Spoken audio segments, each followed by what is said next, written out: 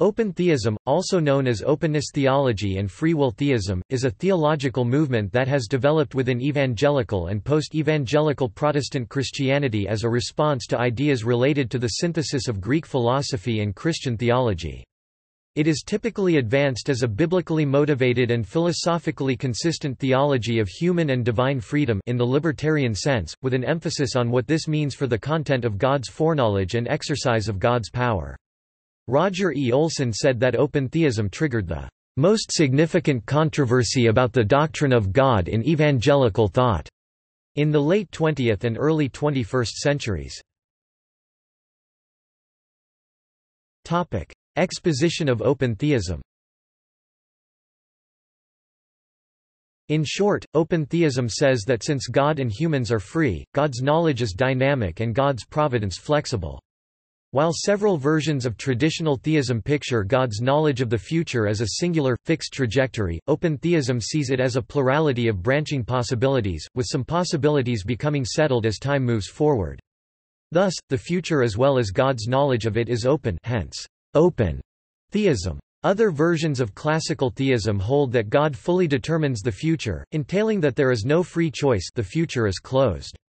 Yet other versions of classical theism hold that even though there is freedom of choice, God's omniscience necessitates God foreknowing what free choices are made, God's foreknowledge is closed. Open theists hold that these versions of classical theism do not agree with the biblical concept of God, the biblical understanding of divine and creaturely freedom, or result in incoherence. Open theists tend to emphasize that God's most fundamental character trait is love, and that this trait is unchangeable. They also, in contrast to traditional theism, tend to hold that the biblical portrait is of a God deeply moved by creation, experiencing a variety of feelings in response to it. Topic: Comparison of open and reformed theism. The following chart compares beliefs about key doctrines as stated by open theists and Calvinists after the period of controversy between adherents of the two theisms began in 1994. During this period the theology of open theism rocked the evangelical world. Historical development. Open theists have named open theism precursors to document their assertion that the open view of the future is not a recent concept, but has a long history. The first known post-biblical Christian writings advocating concepts similar to open theism with regard to the issue of foreknowledge are found in the writings of Chalcidius, a 4th-century interpreter of Plato. It was affirmed in the 16th century by Socinus, and in the early 18th century by Samuel Fancourt and by Andrew Ramsay, an important figure in Methodism. In the 19th century several theologians wrote in defense of this idea, including Isaac August Derner, Gustav Fechner, Otto Pfleiderer, Jules Lequier, Adam Clarke, Billy Hibbard, Joel Hayes, T.W. Brentz, and Lorenzo D. McCabe. Contributions to this defense increased as the century drew to a close. Sergei Bulgakov, an early 20th century Russian Orthodox priest and theologian, advocated the use of the term panentheism, which articulated a necessary link between God and creation as consequence of God's free love and not as a natural necessity. His sophiology has sometimes been seen as a precursor to open theism. Millard Erickson belittles such precursors to open theism as virtually unknown or unnoticed. After 1980. The term, open theism, was introduced in 1980 with theologian Richard Rya's book The Openness of God, The Relationship of Divine Foreknowledge and Human Free Will. The broader articulation of open theism was given in 1994, when 5 essays were published by evangelical scholars including Rice under the title The Openness of God. Recent theologians of note espousing this view include Clark Pinnock, deceased as of 2010, Greg Boyd, Thomas J. Ord, John E. Sanders, Dallas Willard, Jürgen Moltmann, Richard Rice, C. Peter Wagner, John Polkinghorne, Hendrikus Burkhoff, Adrio Koenig, Harry Bohr, Bethany Sollereder, Matt Parkins, Thomas Finger, Mennonite, W. Norris Clark, Roman Catholic, Brian Hebblethwaite, Robert Ellis, Kenneth Archer, Pentecostal, Barry Callan, Church of God, Henry Knight III, Gordon Olson, and Winky Pratney. A significant, growing number of philosophers of religion affirm it: Peter van Inwagen, Richard Swinburne Orthodox, William Hasker, David Basinger, Nicholas Wolterstorff, Dean Zimmerman, Timothy O'Connor, James D. Rissler, Keith Darris, Richard E. Creel, Robin Collins philosopher, theologian, physicist, J. R. Lucas, Vincent Brummer, Roman Catholic, Richard Purtle, Alan Rhoda, Jeffrey Kapersky, Dale Tuggy, and Keith Ward. Biblical scholars Terence E. Fretheim, Karen Winslow, and John Goldingay affirm it. Others include writers Madeleine L'Engle and Paul C. Borgman, mathematician D.J.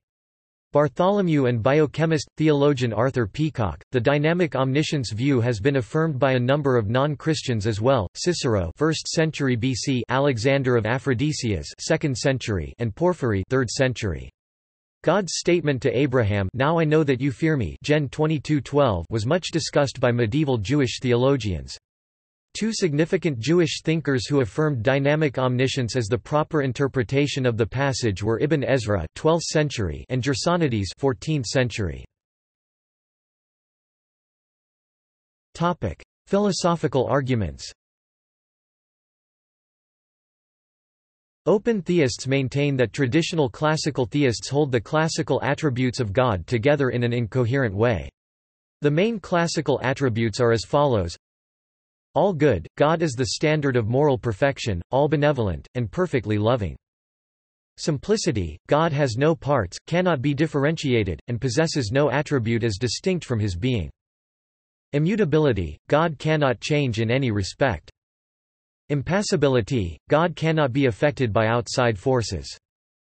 Omnipresence, God is present everywhere, or more precisely, all things find their location in God. Omniscience, God knows absolutely everything, believes all truths and disbelieves all falsehoods. God's knowledge is perfect. Omnipotence, God can do anything because he is all-powerful and not limited by external forces. Contradictions in the traditional attributes are pointed out by open theists and atheists alike. Atheist author and educator George H. Smith writes in his book Atheism, The Case Against God, that if God is omniscient, meaning God knows the future, God cannot be omnipotent, meaning God can do anything, because, "if God knew the future with infallible certainty, he cannot change it, in which case he cannot be omnipotent. If God can change the future, however, he cannot have infallible knowledge of it." While this argument has historically been used by some open theists, currently most open theists affirm that God knows the future perfectly, but simply deny God believes the future is fixed. Such open theists would still use the argument if the referent of the future is that of a complete and unchanging future. Some traditional theists would respond to the above argument by pointing out that God is the author of the future, and thus there is no more contradiction in saying God knows the future and is sovereign over it than in saying, "Shakespeare was free to make Romeo and Juliet as he would, but having made it he is not free to make it different from how he had." However, this response is only available to classical theists who believe God determines the entirety of the future. A traditional theist would also postulate that since God is omniscient, God would also know every possible future. But while this response is available to traditional theists who reject determinism, it creates a problem for traditional free will theists who think God knows the future to be linear and static, because there would be a mismatch between God's linear understanding of the future and the dynamic, branching future itself. Open theism also answers the question of how God can be blameless and omnipotent even though evil exists in the world. H. Roy Elseth gives an example of a parent that knows with certainty that his child would go out and murder someone if he was given a gun. Elseth argues that if the parent did give the gun to the child, then the parent would be responsible for that crime. However, if God was unsure about the outcome, then God would not be culpable for that act, only the one who committed the act would be guilty. This position is, however, dubious, as a parent who knows his child was probable, or likely, or even possibly going to shoot someone would be culpable, and God knew that it was likely that man would sin, and thus God is still culpable. An Orthodox Christian might try, on the contrary, seek to ground a theodicy in the resurrection, both of Christ and the general resurrection to come, though this is not the traditional answer to evil. Another position put forth by Orthodox Christians is to point out that God is the ultimate lawgiver and thus there exists no objective standard of good or evil above God regulating God. Therefore, the so-called problem of evil, which presupposes such an independent standard, is not an objection that a Bible-believing Christian has to respond to. For example, see Gordon Clark, "God and Evil Problem Solved." Another claim made by open theists is that the traditional understanding of providence is incompatible with a real love relationship with God. It is claimed that for someone to have a real love relationship, it must be give and take. Each member opens themselves up and becomes vulnerable. They point out that God, throughout the Bible, is shown as grieving over Israel's rebellion.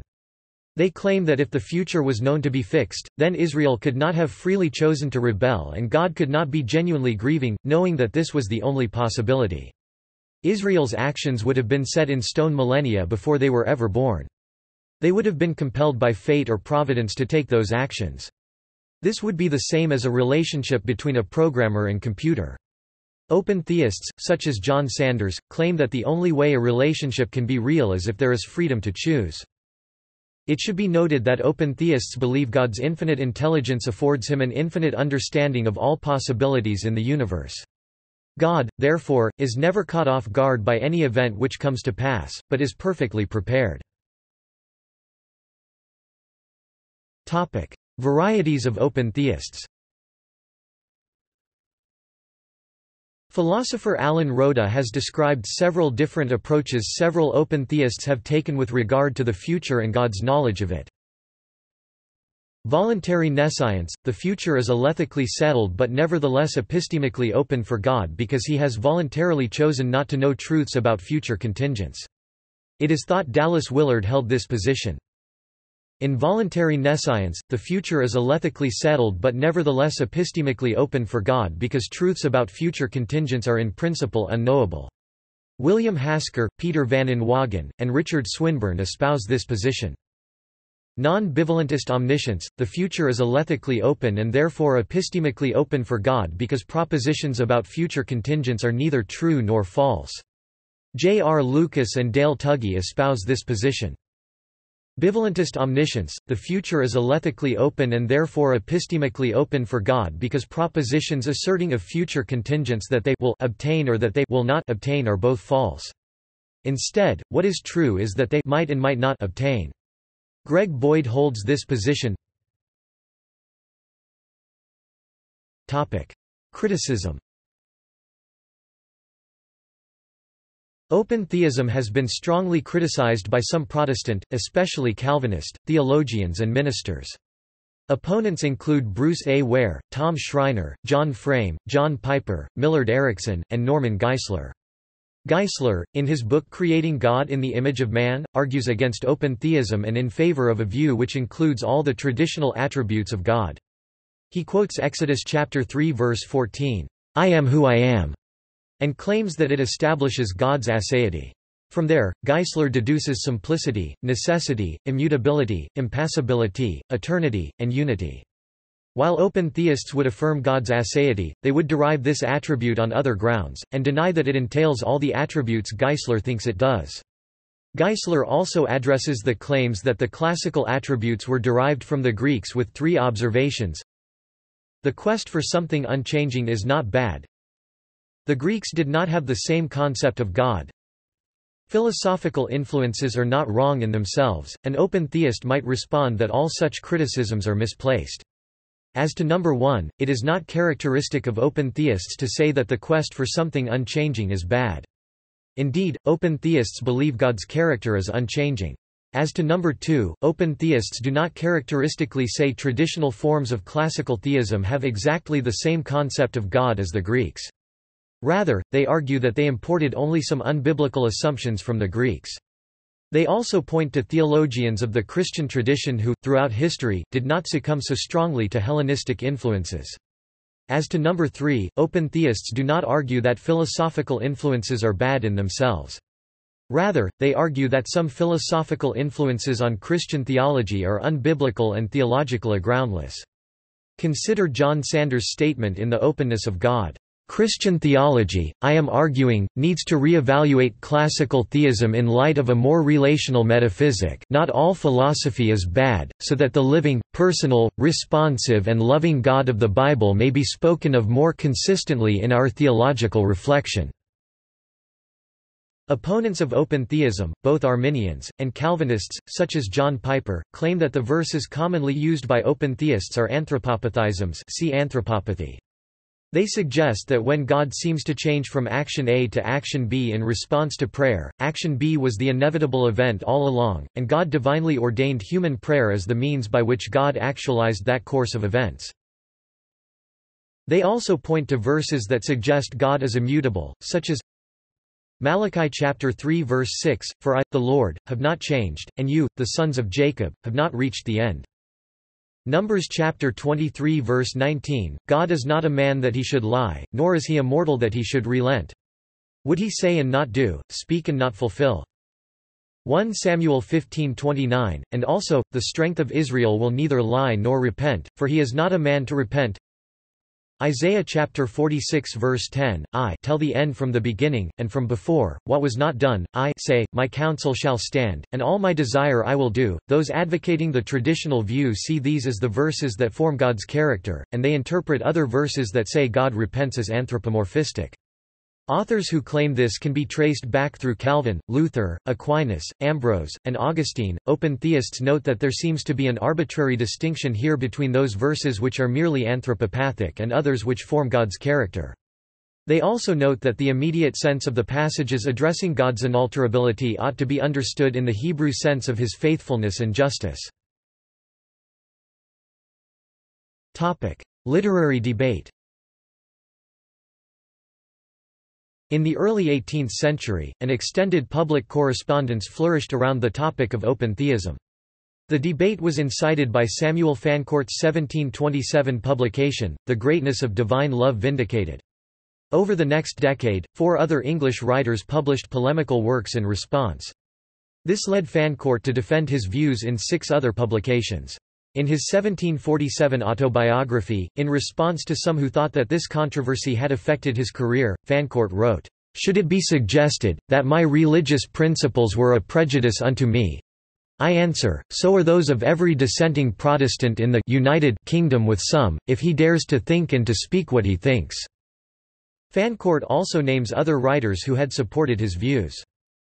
In 2005, a raging debate among evangelicals about open or free will theism was in place. This period of controversy began with the publication of The Openness of God in 1994.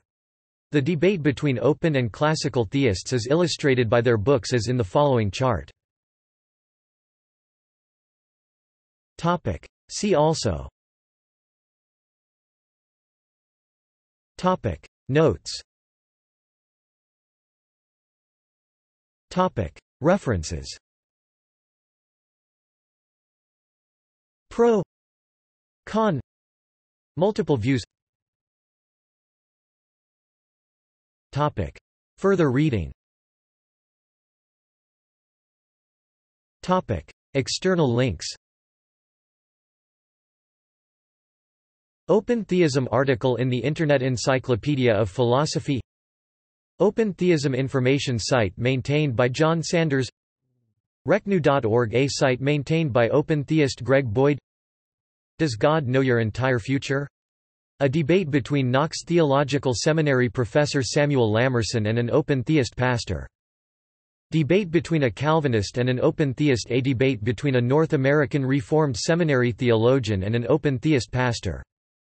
One-on-one BRX, a Calvinist response. A Calvinist response to an open theist pastor.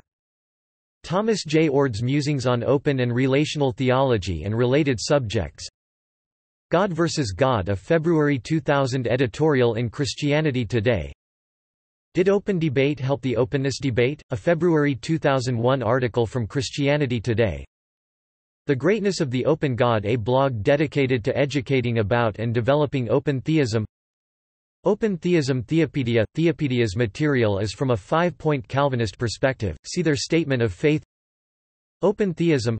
An introductory presentation. Jonathan Erdman, not an open theism advocate, attempts an objective and very detailed analysis of open theism focused on the biblical, philosophical, and existential arguments of open theism as outlined by their leading proponents. No Future, a blog exploring some of the positive, practical implications of open theism. Open theism, logically flawed, mostly critical thread, on the blog Soli Deo Gloria. What is open theism? A high-view explanation of the definition of open theism from an open theist collaboration blog.